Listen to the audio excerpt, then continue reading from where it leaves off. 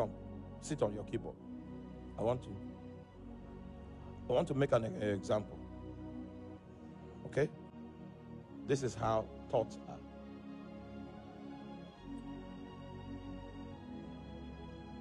So what's your name?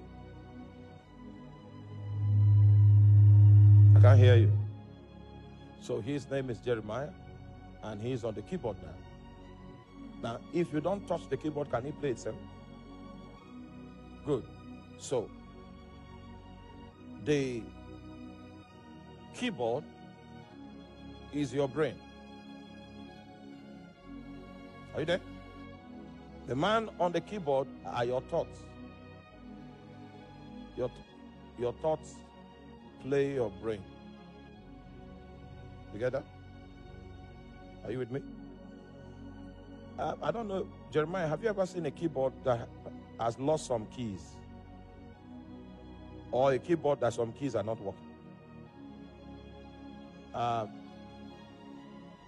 I've seen people like that before. In Brazil, you know, I told you about some guys in Brazil. There's a certain drug that if they take it, any dustbin area where something is oozing out, the smell is terrible. They'll feel like they'll be most at home in such places. You see, what has happened to him is that some notes on his keyboard are falling off. It doesn't matter how skillful you are in playing. There are some sounds you cannot make because some notes are missing.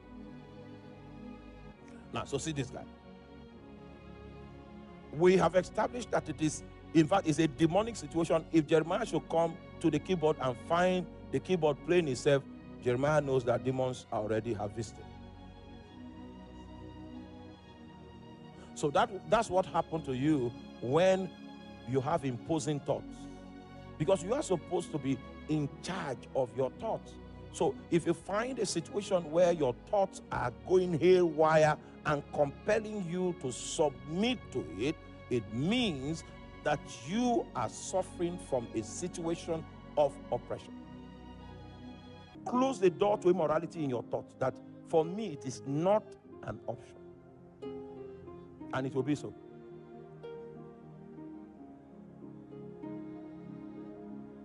We were in a mall in one country, and my friend was saying, didn't you notice that that girl was liking you? I didn't notice. I didn't notice. Because he was not where?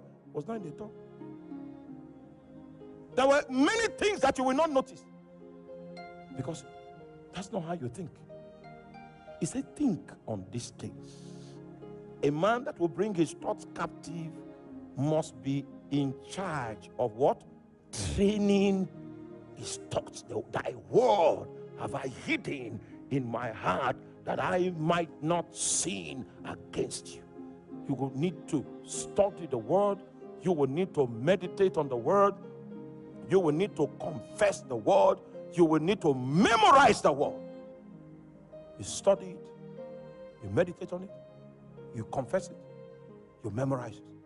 You study it. You meditate on it. You confess it. You do what? Memorize it. You study it. You meditate on it. You what? And then you what? Memorize it. It becomes your wisdom.